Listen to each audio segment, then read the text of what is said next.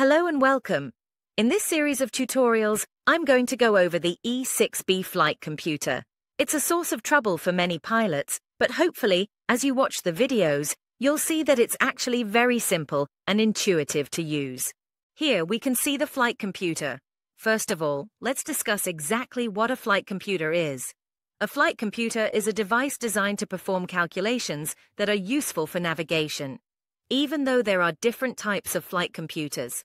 However, in this video, we will only focus on the E6B Flight Computer, which is one of the most popular models in the market. There are different types of flight computers, such as manual or physical flight computers, electronic computers, and mobile-based flight computers that calculate the same parameters. In this video, we will discuss how to use the mobile-based flight computer, which is an app which can be downloaded from the Play Store.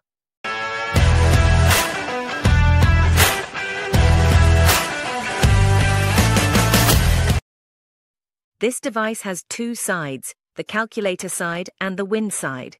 And, as their name suggests, the first one is used to perform most calculation problems, while the other is used exclusively for wind problems. Let's look at the calculator side first. The calculator side consists of a rotating disc and a fixed disc at the bottom. We can also find three main scales that are used to make different calculations. The outer scale is on the fixed disc, while the middle and inner scales are on the rotating disc, as we can see in the image. Apart from these, there are another three internal scales or windows inside the rotating disc that are used for certain operations. Also, the flight computer has some special markings which are used in multiple exercises. One of these markings is the speed index, which is a triangular-shaped mark located on the middle and inner scales that represents the number 60. We will see how to use it later.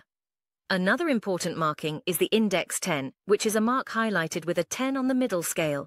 Now that we know the basic parts of the flight computer, and before looking at the different ways to make calculations, we must understand a key aspect regarding the interpretation of these scales, which is magnitude.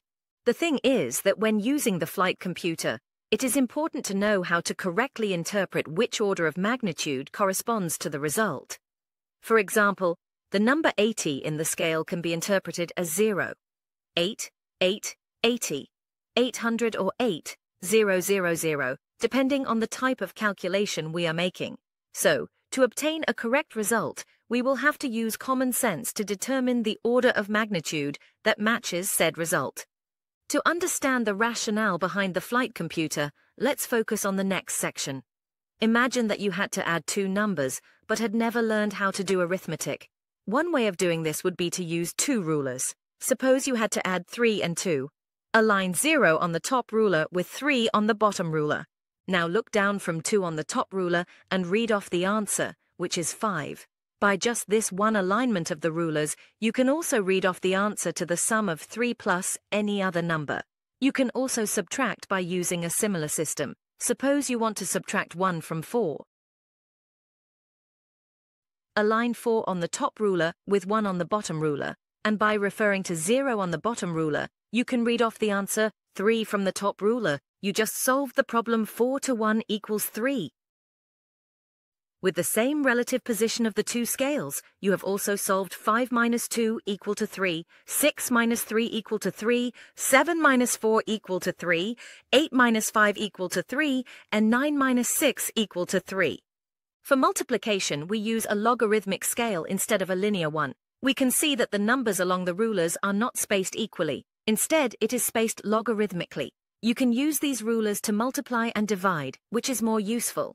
To multiply by 2, align the 1 on the top ruler with the 2 on the bottom ruler. Simply by selecting any number on the top ruler, we can find the answer to that number multiplied by 2 on the bottom ruler. This works with any number. Suppose we want to multiply by 3. Align the 3 on the bottom ruler to the 1 on the top ruler. The rulers are now set to a ratio of 3 to 1. Note that this also works with the position of the 2 reversed.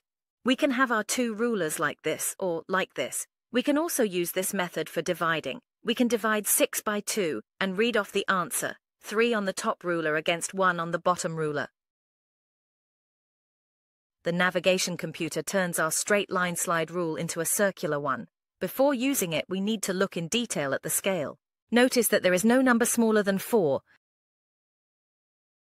With this in mind, let us begin with the calculation of speed, time, and distance.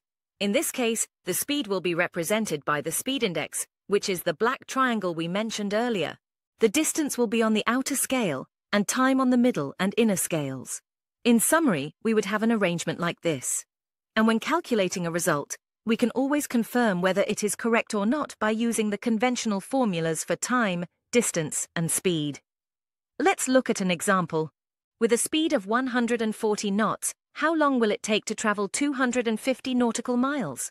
Well, to solve this problem using the flight computer, we have to align the speed index, which is the black triangle, with the current speed of 140 knots.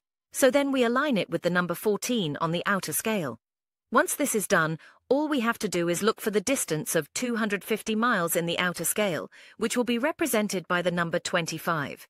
Then we just read the corresponding time in minutes on the middle scale or in hours on the inner scale.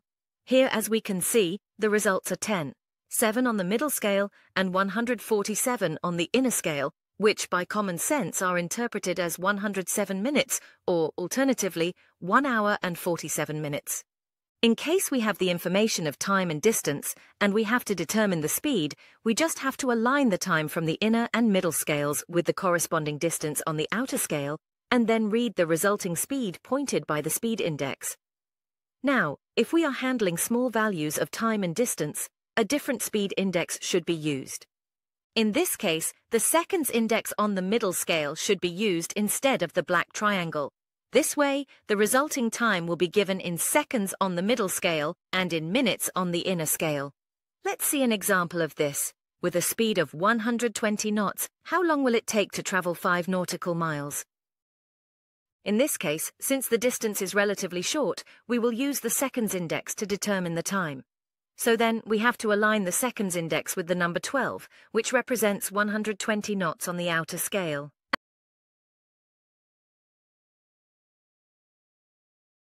And then we look for the distance of 5 miles, represented by the number 50 on the outer scale.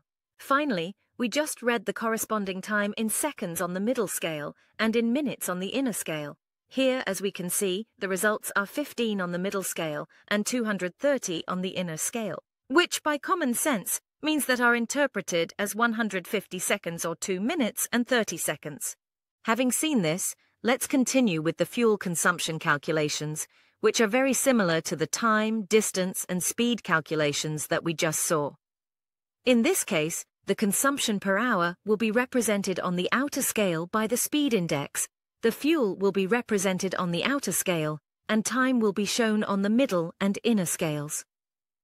To summarize, we would have an arrangement like this, and like in the previous case, when calculating a result, we can always confirm whether it is correct or not by using this conventional formula. As a side note here, we can apply this procedure regardless of the unit of measurement being used. That means we could do it using gallons per hour, kilograms per hour, or pounds per hour. Let's see an example. With a consumption of 10 gallons per hour, how much fuel will be consumed in 2 hours and 35 minutes? Well, to answer this question, we have to align the speed index with the current fuel consumption of 10 on the outer scale. Then, we look for the time, which will be 155 minutes on the middle scale. This will be represented by 15.5, or we can look for 2 hours and 35 minutes on the inner scale. And finally, we read the corresponding fuel consumed on the outer scale, which in this case is 25, 8 gallons. Let's now continue with the calculation of the true airspeed. In this case, the interior windows should be used in conjunction with the 3 main scales. Here, the true airspeed will be represented by the outer scale, the indicated or calibrated airspeed in the middle scale. In the upper right inner window, we find the pressure altitude inside and the air temperature outside. Now, the order to correctly calculate the true airspeed is, first align the pressure altitude with the current outside air temperature, and then read the true airspeed on the outer scale that corresponds to the current indicated airspeed. So in summary, we would have an arrangement like this. In this case, to confirm if the calculation is roughly correct, we can use this rule of thumb, which specifies that the true airspeed increases by 2% per each 1,000 feet. Let's see an example. In this case, we have to determine the true airspeed given a pressure altitude of 10,000 feet, an outside air temperature of -5 degrees, and an indicated airspeed of 110 knots. So here, the first step is to align the pressure altitude of 10,000 feet with the temperature of -5 degrees on the inner right window.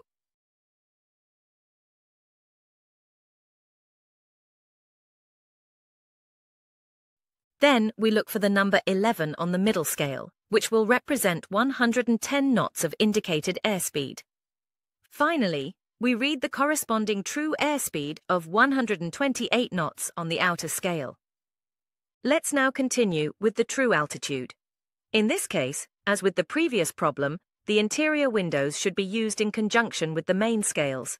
Here, the true altitude is represented on the outer scale, the indicated altitude on the middle scale, and the pressure altitude and outside air temperature on the inner left window. In this case, to calculate the true altitude, we have to align the pressure altitude with the current temperature and then look for the true altitude corresponding to the current indicated altitude. Let's see an example. Here we have to determine the true altitude given a pressure altitude of 16,000 feet, a temperature of 0 degrees, and an indicated altitude of 16,400 feet in this case. We first align the altitude of 16,000 feet with the temperature of 0 degrees on the inner left window,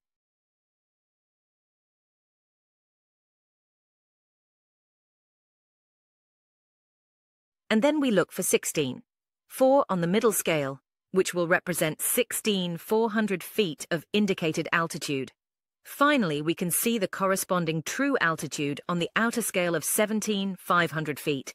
Let's now continue with the calculation of density altitude. For this case, we are only going to use the inner windows. Here, the pressure altitude and outside air temperature are shown on the inner right window, and the resulting density altitude is shown on the central window. So, to calculate the density altitude, we just have to align the pressure altitude with the current temperature on the inner right window, and then read the corresponding density altitude on the central window. In this case, to confirm if the calculation is correct, we can use this approximate formula, which specifies the density altitude is equal to the pressure altitude plus the ISA deviation multiplied by 120. Let's see an example. We have to calculate the density altitude given a pressure altitude of 5,000 feet and a temperature of -10 degrees. In this case, we have to align 5,000 feet with -10 degrees on the inner right window, and then look at the central window to read the resulting density altitude of 3,100 feet. Let's now move on to the calculation of climb and descent rate.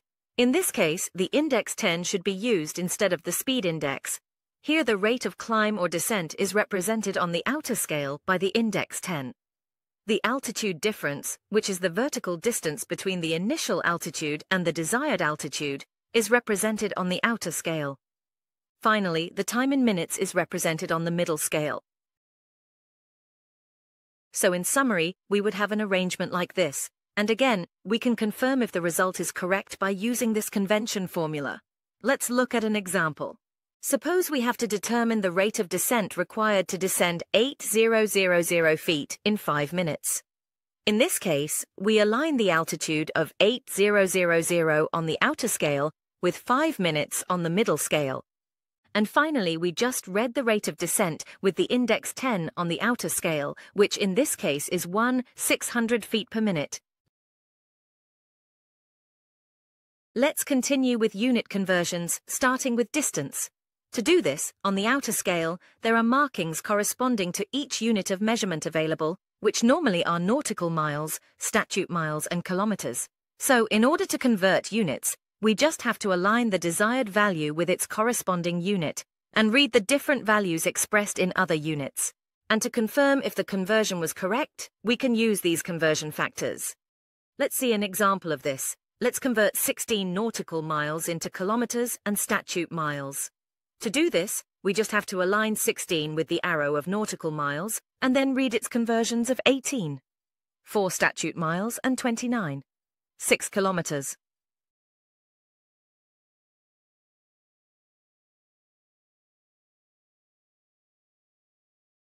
Let's now move on to the conversion of units of volume. In this case, there will be several arrows with different units around the outer scale, which will be used in the same way as with the conversion of distance.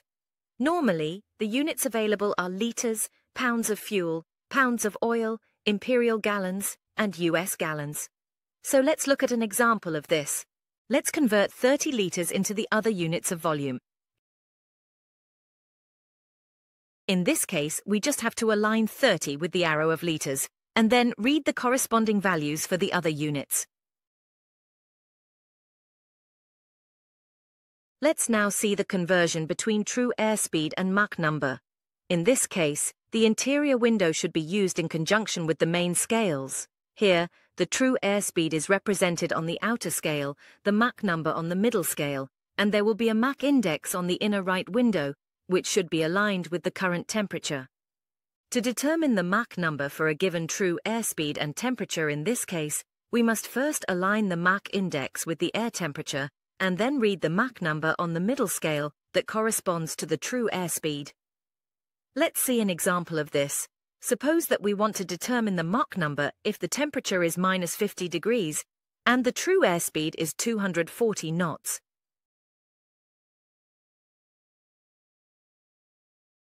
In this case, we have to align the Mach index with minus 50 degrees on the inner right window. And then look for the number 24 on the outer scale, which will represent 240 knots of true airspeed. Finally, we just have to read the corresponding Mach number on the middle scale, which in this case is Mach 0, 41. Having seen all this, let's move on to the last case of unit conversion, which is temperature conversion. In this case, conversion from degrees Fahrenheit to Celsius and vice versa is done through a fixed scale at the bottom of the fixed disk. This way, we just have to read directly the converted value. For example, if we want to convert 50 degrees Fahrenheit to Celsius, we simply have to look for the number 50 on the Fahrenheit scale and read the corresponding value of 10 degrees Celsius. With this, we have already seen most of the operations and functionalities available on the calculator side of the computer. In the next video, we will look at the wind side and how to solve wind-related problems. I hope the information presented in this video was useful. If so, don't forget to share, like, subscribe, and leave a comment down below. Thanks for watching.